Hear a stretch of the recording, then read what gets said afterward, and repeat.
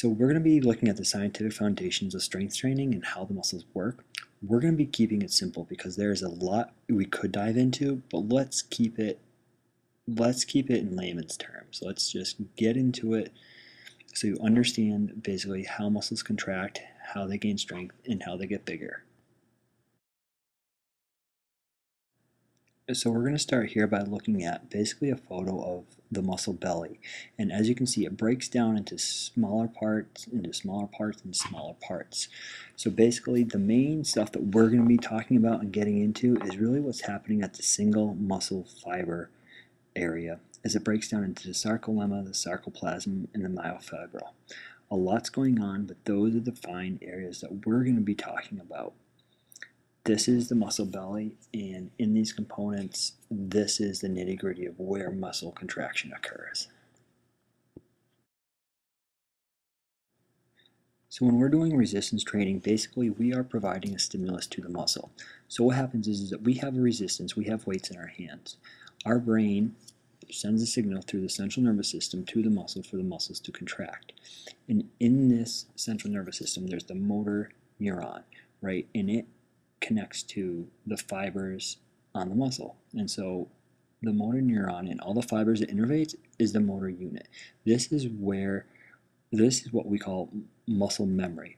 Muscles certainly don't have memory, but when we recruit motor neurons and we continue to recruit them through each workout, this creates a natural pattern for them to fire.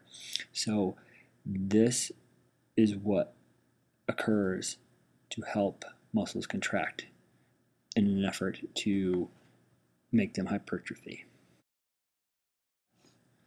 So when that signal hits that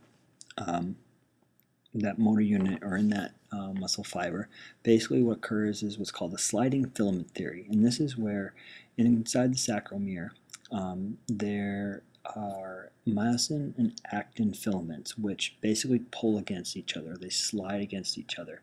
And as you can see in the right part of the photo is that you can see how its top diagram is natural length. They pull against each other during a contraction, and that is they get smaller, and then the bottom figure is where they're getting longer or they're relaxing.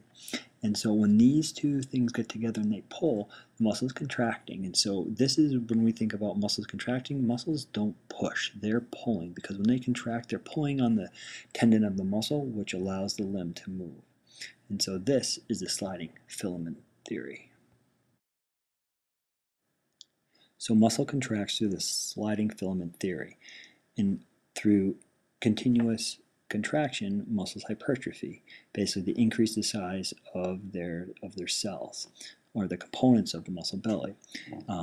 The myofibril, the smallest part of the belly, actually can only get to a certain height, and it starts to split. This won't cause the increase in size, it's actually just the increase in size of the component cell. It actually will occur for many different reasons, but one of the primary principles is microtrauma, and this is where there's damage to the fibers because of the resistance training, and so the body tries to defend against it by replacing the damaged tissue and adding more to it, so further damage is reduced. This is why we become sore. We have this delayed onset of muscle soreness, and why it's best to do more exercise to these muscles so that it can help identify what's being done and eliminate soreness.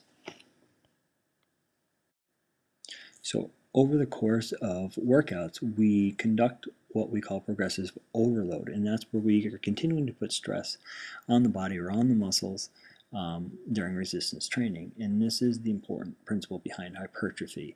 This is what causes hypertrophy to occur. It causes a microtrauma, so on and so forth. And basically what we're doing is we're progressively over time increasing the number of sets, reps, weight, how you're doing it, so that the hypertrophy can occur, so that we can put a little bit more stimuli onto the muscles so that they continue to have to build and replace the damaged cells with repaired cells for the muscle, so that we continuously have this hypertrophy to occur. So to sum it up and to kind of put it fairly simply in a little story-like fashion, so we provide stress to the muscle. Basically, we're going to put weights in our hands or on our bodies to try to lift. So we provide stress to the muscle. A message is sent through the central nervous system from our brain to activate the motor unit. This motor unit tells the actin and myosin to slide or pull against each other in order for the muscle to contract. When muscles contract, trauma occurs. We have damaged fibers, which is repaired, and more is added to it, so hypertrophy occurs.